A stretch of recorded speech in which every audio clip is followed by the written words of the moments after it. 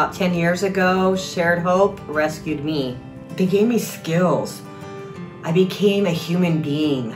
At least that's how I felt. I felt human again. I felt like I belonged to something and that I did deserve life. And I strived to move forward in life. I really did. And I've come a long ways. Your past is your past and it does not define who you are.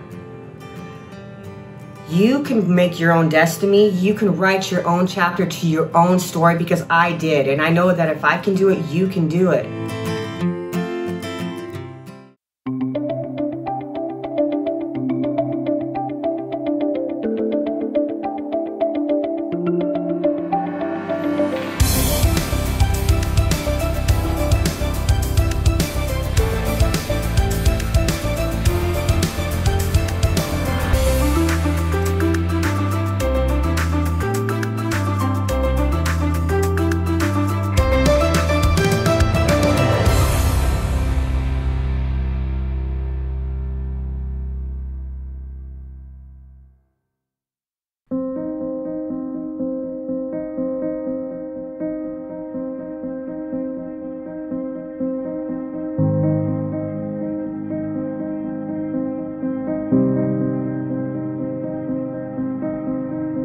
I was a street kid. I was abused in every which way you could possibly think of, from family members and others. I've grown up with a lot of abuse in my life, sexually, physically, emotionally, and it came from the hands of my stepfather, the only father I knew. And in my book, that's just a line that nobody should cross. I ended up running to the streets. 11 years old, became a street kid in downtown Seattle and traveled all over. One man after another decided to just use me and abuse me or trick me or deceive me. I had a really, really bad drug problem. I didn't know how to say no. Of course, I was never taught how to say no. I was given IV drugs at a very young age.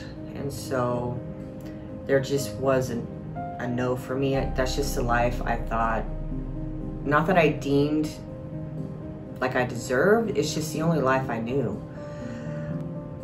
Most of my life was street life, running, gunning, in and out of juvie.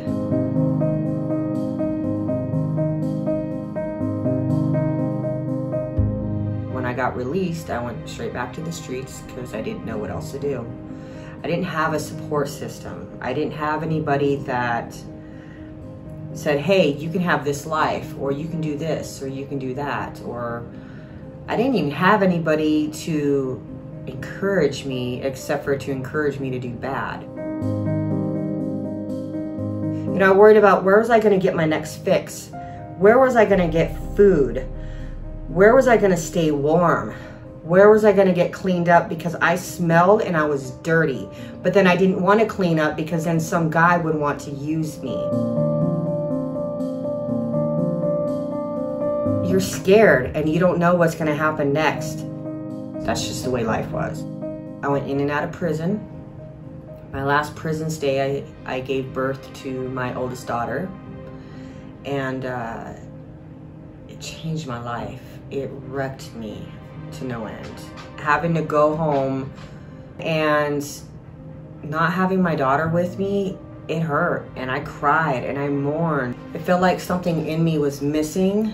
No mother should have to go without their child, and no child should have to go without their mother. But that's what happened because of the choices that I made.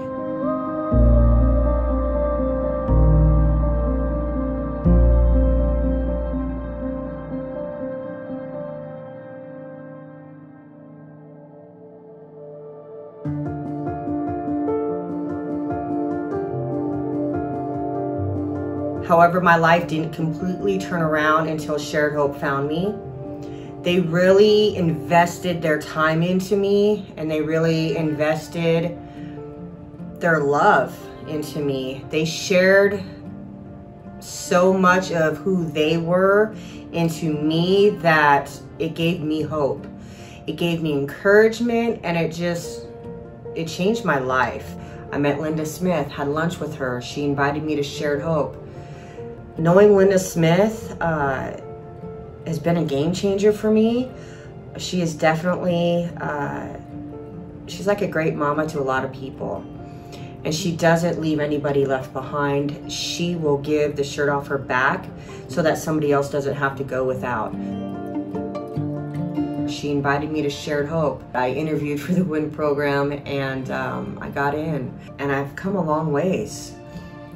They taught me who I can be, who I can become, and I became that person. I'm a very strong-willed, independent individual. Find the strength in whatever it is you need to do so in order to do it. I found mine in God. My faith is in God. I got really, really involved in our church. I did single parenting classes, cell groups, small groups, Bible studies, you know, stuff like that. It was good. I have 2 beautiful children, and I shouldn't have had children, but God was better, and I believe that. Oh! I'm going on 11 years now, clean and sober. I'm a mother, I'm a wife. I started wanting to own a home 8 years ago. I checked my credit report and I had some damaging news on there, and I started attacking it a little bit at a time, and before I know it, we're getting ready to move into our home that we bought ourselves, and my husband and I share a small business, and wow, we have a business car and 2 dogs, 2 cats, a whole bunch of animals. Friendships that are just deep and meaningful. Today, the only thing I have to worry about, what am I cooking for dinner? Basically, what am I pulling out of the freezer to defrost in the refrigerator to cook for dinner? I worry about, are my kids gonna wake up in the morning so they can have some kind of routine so they can do schoolwork? You know, teenagers, they like to sleep in. And the things I worry about now are so mundane that it's pointless. And there's just so much freedom in where I'm at now in life. I'm comfortable in my own skin. I'm happy where I am. There's no doubt that I regret where I come from, because I don't. It's molded me of who I am today, and it's always going to impact who I'm going to be tomorrow, and I'm okay with that. I'm strong, and I'm okay with that too.